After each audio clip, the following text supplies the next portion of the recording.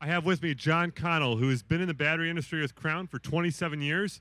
He's written more than a dozen magazine articles and been featured on ABC News. And right now, John is going to be breaking down lithium batteries, what you need to know, the obvious, the hidden cost, the risks, including the ones that aren't being mentioned, and then some of the benefits and applications of it. So, with me right now is John Connell. Let's give him a big round of applause. Thank you. Good to be with everyone today. You know, I'm here to talk with you about a very important issue trending in our business, and that's the evolution of lead and lithium batteries in material handling applications. And it's important, before starting this discussion, to consider where we've come from as an industry over the last 10 years. We've seen quite a few different technologies enter the space of electric material handling. Many of you can name them. If you recall, we've seen fuel cell technology, we've seen AGM technology, we've seen quite a few different storage mediums come into the battery space in electric material handling. And lithium is the latest technology to challenge the position of lead as the material handling go-to power source. Now, Crown Battery is quite open in stating that we believe lithium has a strong position in the world of material handling. But our mission today is to educate you about the benefits, the risks, and the potential costs involved with going lithium in a material handling application. Now, in looking at lithium, there are a number of benefits that are really quite impressive. It's been around for a relatively short period of time, but the battery is the clear winner for energy and space and for density. The product brings a number of clear benefits in terms of weight and the ease of putting it into the application, but it does require some add-ons. It requires BMS, and energy density can be an issue if it gets away from you, particularly at the end of discharge. Now, it's important to consider ROI when considering lithium versus lead, because when it's done the right way, the adder over a present-day lead battery is approximately 3 times what you're running with conventional lead battery cost. And that's a significant upcharge.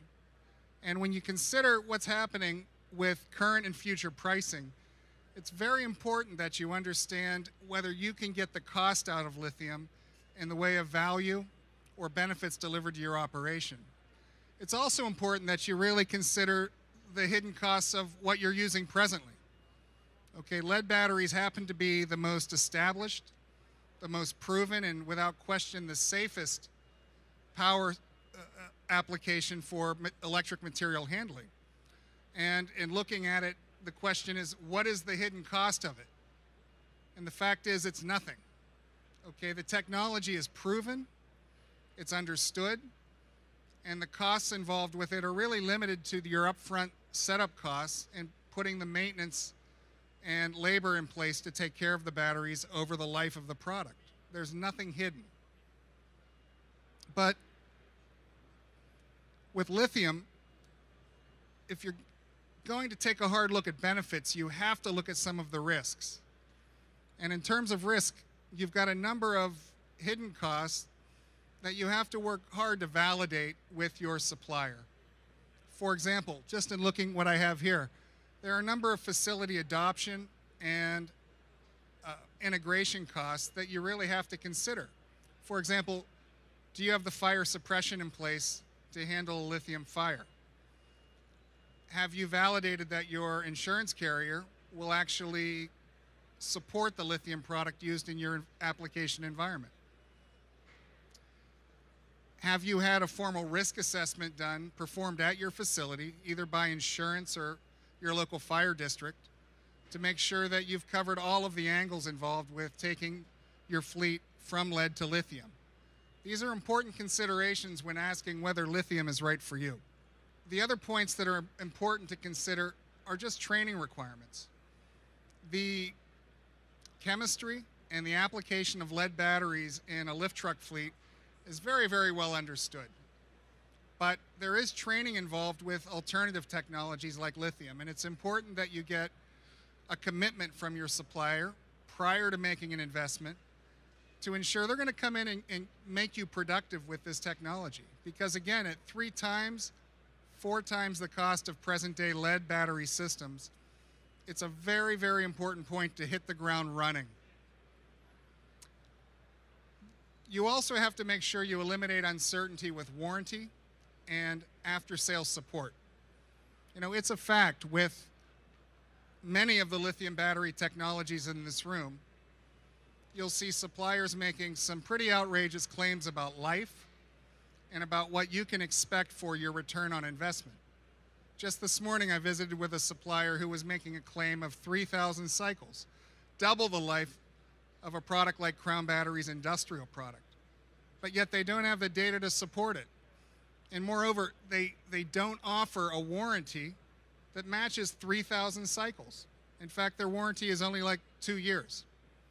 Okay? The question we're asking is, if it's a 3,000 cycle battery, why aren't they offering a warranty to match that? And it's a question you have to ask to make sure that you're getting the support you need. The warranty in the end is only as good as the company that's backing it up. Now, I'm going to just restate, Crown Battery believes lithium has a very strong place in our industry.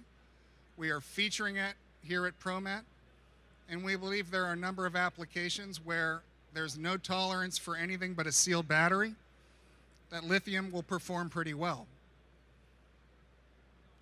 Crown Battery is committed to standing behind our lithium product with a warranty that's real. And I would challenge you, if you're considering a move to lithium, that you validate that with your supplier, that they're going to stand behind it, and that you have a firm guarantee. The other thing we strongly encourage our clients to do is to ask some important questions. Due diligence has to be part of your move away from a lead battery fleet to lithium batteries. And some questions we're stating here are really quite simple. How long have the batteries you're promoting been used in the field? Okay. Do you have any kind of documentation that I can share with my insurance carrier to ensure that they understand the risk involved with moving lithium into this application? Do you have any customers I could talk to?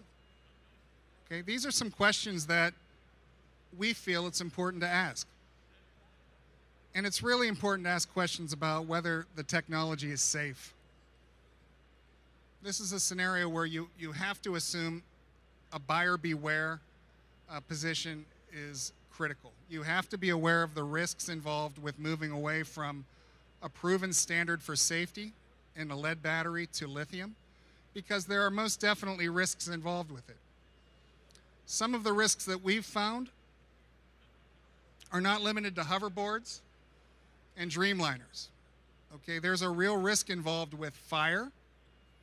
There's a real risk involved with toxic gases in the event of a fire. Okay. It's important to get buy-in from your local fire department when considering the risks, because in many cases, fire departments, such as in this case, either don't have the resources or the training to put out a lithium fire. Above all, buyer beware. This is something that is probably the most important consideration from Crown Battery's point of view. We will not substitute our judgment for yours as the customer when taking the product to market. You have to be the one to make that decision. I'm certainly available for any questions. If you have had your badge scanned, we will be quite happy to email a copy of this presentation to you. Please feel free to fire away. 5 years from now, what share will lithium have in the traction battery market in North America? So the question is, in 5 years' time, what do we anticipate the share of market for lithium suppliers to consist of in the material handling industry?